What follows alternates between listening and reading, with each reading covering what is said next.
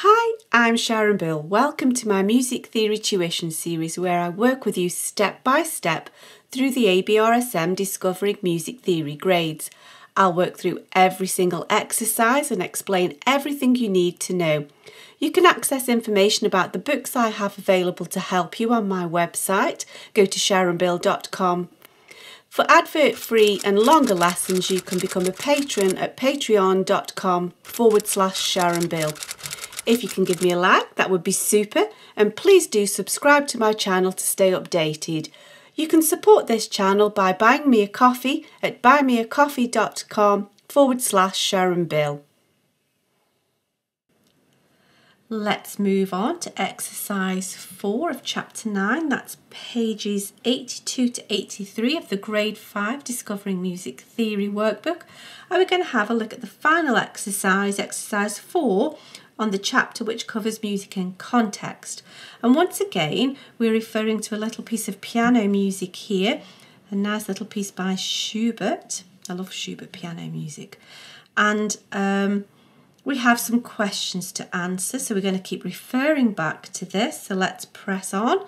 So our first question, as usual, is looking at some extracts in a different clef, and we're comparing it to the original, and this time we're asked to spot which ones are at exactly the same pitch, no octave changes, exactly the same pitch regardless of the change in clef, and we're looking at the left hand part of bar 1.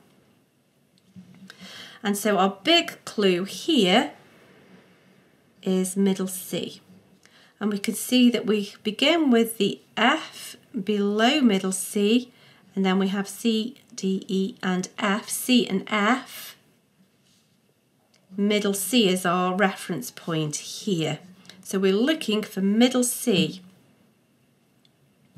So we begin on the F below middle C, and then we're looking for middle C and the F above that. So let's look at extract A.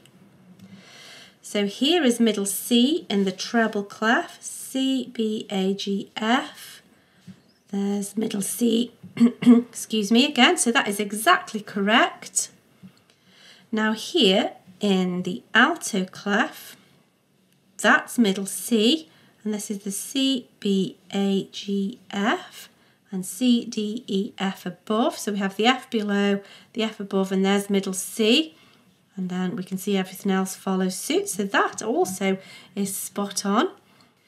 So let's now check this final one. So here we are in the tenor clef. So that's middle C.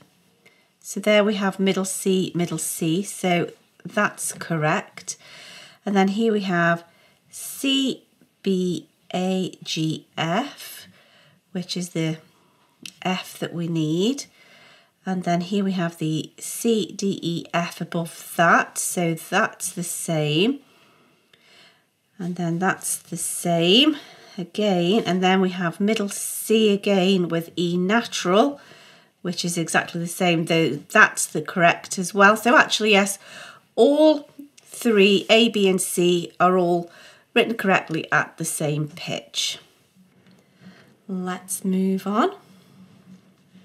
So now we need to consider if these statements are true or false, referring back to the original piano piece. Is it true or is it false that the music should be repeated from the beginning? And so although there's no marks at the beginning, if we continue, here we have the repeat mark, and these dots tell us to bounce back, and they would tell us to either bounce back to corresponding dots, and if there are no other corresponding dots to sort of revert to, that means we just go back to the beginning, and that would be the case here. And so that is true.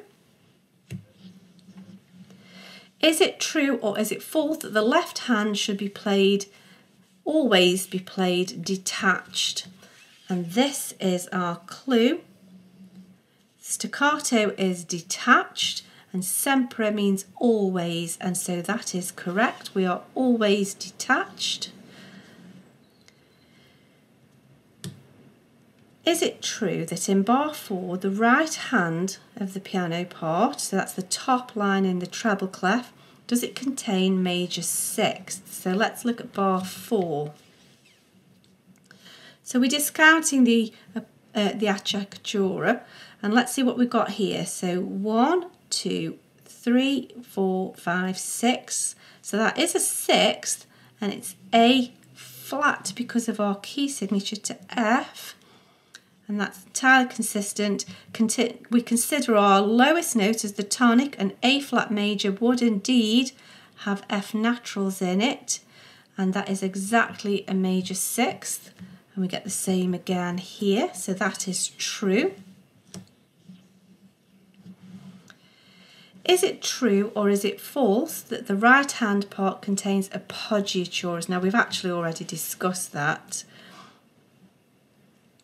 because here we have acciaccaturas. Now here, because there are more than 2, they don't really class as an appoggiatura, because an appoggiatura would be just one note, and then we would divide those equally. They are grace notes, it's just that there's one, not just one, there's 2. An appoggiatura would be one note that we divide equally between 2 notes. So that's not true, that's false. A bit sneaky there, that one is. Is it true or is it false that the music is in the key of C minor? Well, let's think what C minor key signature would be. C minor is related to E flat major, which is B flats, E flats and A flats. And here we have a key signature of 4 sharps. 4 flats. So that is incorrect, they are flats. And so we've got 1 flat too many in the key signature, so that's incorrect. It's actually A flat major, which is related to F minor, so we're actually in F minor for there. And so that's false. And then let's continue over the page. Keep your piano part handy. So which instrument is best suited to play the right hand of bar 1? So we're in the same octave, the same pitch. So the right hand is in the treble clef. It's not especially low. You know, we're not sort of delving down into lots of ledger lines. We need to be in the treble clef. So the bassoon would not be appropriate because that's a bass instrument. The oboe would be appropriate because that's a treble clef instrument. The cello is bass ordinarily, and the tuba is bass, so it would have to be oboe. Now then, we're asked, how many times does the subdominant note in the key of F minor appear in the left hand part? So throughout the left hand, we need the subdominant of F minor. So let's think the subdominant is the 4th degree of the scale. 1, 2, 3, 4. And if we're in F minor, F, G, A, B. Of course it's a B flat because of the key signature, but your key signature will deal with that. And so we're looking in the left hand part for the note B flat. It can be any octave, but let's see what we can find. So in the bass clef, that's F, C, F, they won't do.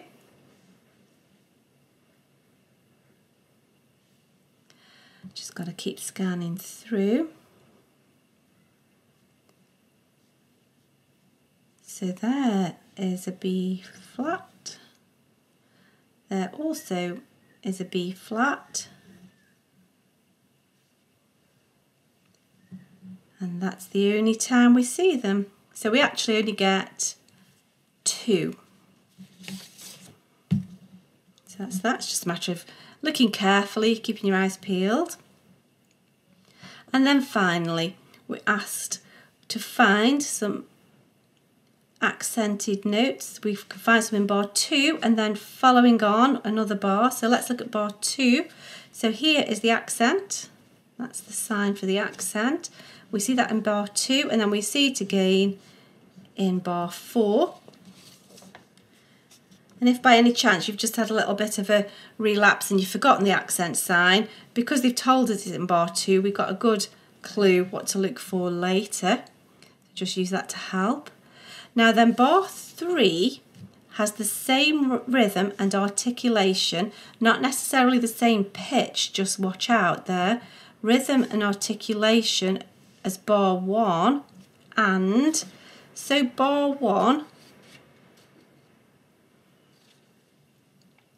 has the same as bar 3, so we've got that same articulation with the same rhythm. We've got the left hand quavers, and then we've got this acciaccatura semiquavers, quavers, and it's the same rhythm as bar 5 and the same, we can see it's got the same articulation. We've got that slur with staccato. Okay, it's different pitch, but the rhythm and the articulation is the same, so bar 5. And that's that exercise completed, and that's that chapter also completed. I hope this is helpful to your studies. Please do like and subscribe to stay updated. If you'd like to support this channel, you can buy me a coffee, and for advert-free lessons you can become a patron. Do visit my website where you'll find many resources available to help you. Visit sharonbill.com. Thanks for watching. Bye.